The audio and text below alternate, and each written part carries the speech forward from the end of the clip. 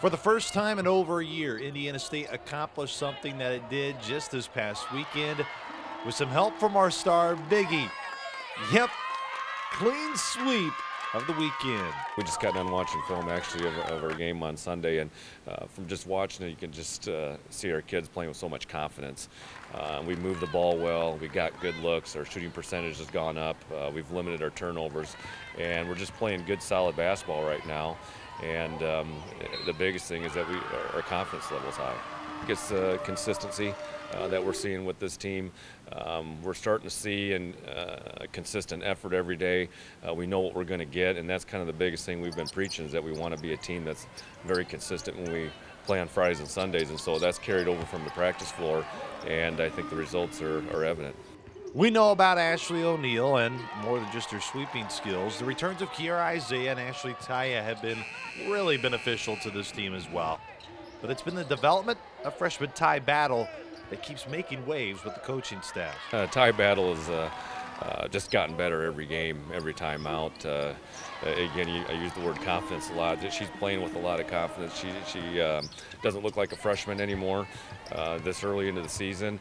She does a lot of things for our team. She plays multiple positions, and it's hard to keep her off the floor right now. Those missing pieces from Reagan Whitland's flu game, Ashley Taya gone for a month, Kiara Isaiah also over a month, Ashley O'Neal missing the majority of the Bradley win. No matter what is thrown the Sycamores' way, that knocks them down. Just like that old saying goes, Indiana State gets right back up. The depth that we have on this team, you know, we've had missing pieces throughout the course of the season, you know, whether it's injury or foul trouble or what have you, and so we've had different people step up, and that's a great thing for our team. It's only going to help us, and it's been big. And that's what we have with this group, is we have a lot of interchangeable parts, and we have kids that are wanting to play, ready to play, and they stepped up when we needed them to. Looking ahead to this weekend, it is a Chicago area trip with Valparaiso to close out the weekend on Sunday. But first up, the Ramblers of Loyola on Friday. Well, the first thing when I watched them on tape is they play very hard. I know they just came off a tough weekend, Missouri State, Southern Illinois. Those two teams can do that to you at their place.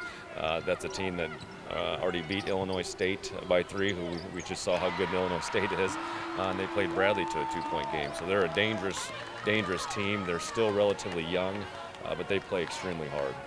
We just want to continue to feel good. We want to play the right way. We want to stay confident. We're not in a position to take anything for granted.